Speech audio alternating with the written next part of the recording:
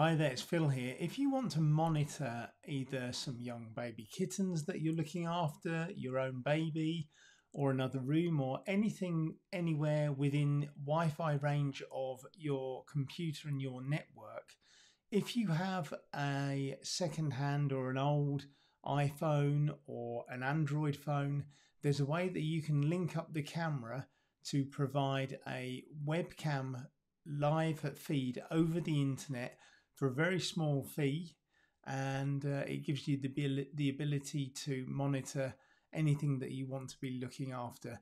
In my example here, I've got some kittens that I'm fostering, and I can't be in the room all of the time, so I like to see what's going on just in case I need to go and attend to something, or simply watch when they get a bit more lively and go and join them or feed the mother. So it's that kind of thing that you can do. You can not only get webcam imagery, you can get the audio as well from the phone that you're using. So really what you need here is a second-hand or a used phone. You may have one in a drawer that you can put to good use. So let's show you how to actually do that. So what we're going to do here is we're going to make your old phone a remote webcam for monitoring anything in a room or anywhere within Wi-Fi range of your network. Okay, I'm going to be showing you how I monitor the screen. Now obviously I've got the Kitten Cam on the screen here at the top on the right hand side as you look at it, but I'm going to be showing you how I can get this achieved on a laptop. I'm using a MacBook Pro, but it could be any laptop. It can be a Windows laptop as well. So let's go to the first thing that we need to do. Apart from obviously you need to have an iPhone or an Android phone, and you need to be able to download applications for that phone from the relevant store. So here I have a video that I made in the room where the cats are currently dwelling.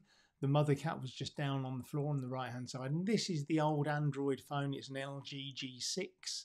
It can be any Android phone with a camera and a microphone that runs this software, and this software is called NDI HX Camera, and I'll show you that in a minute and how you can get hold of it.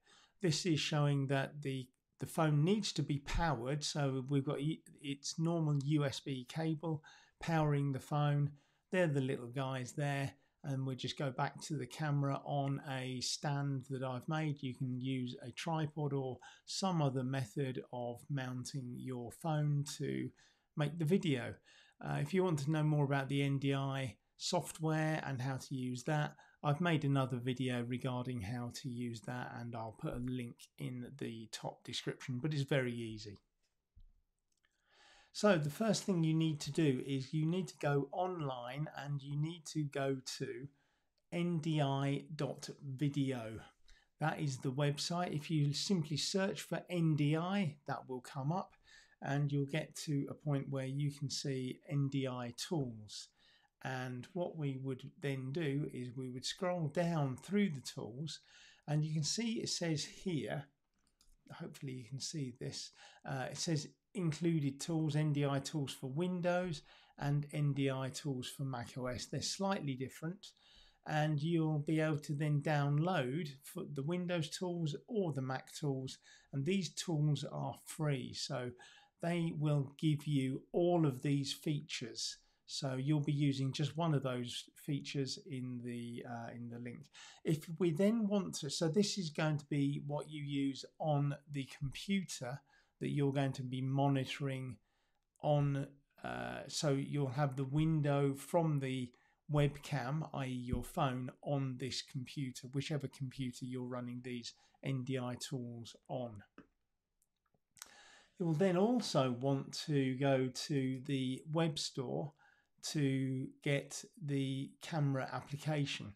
Now here we've got the App Store, which is Apple's own store, and you'll see that it says here that the current cost is $19.